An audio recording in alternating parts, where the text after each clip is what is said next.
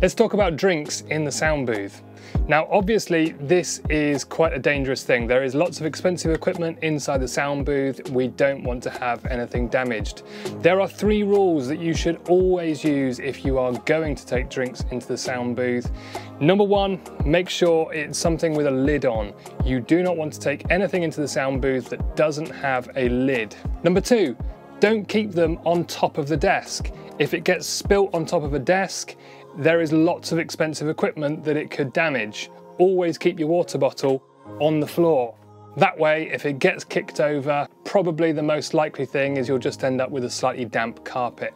And number 3, if you're going to be drinking in the sound booth, make sure you go to the toilet before the service starts. That's it. Drink responsibly. I'll see you next time.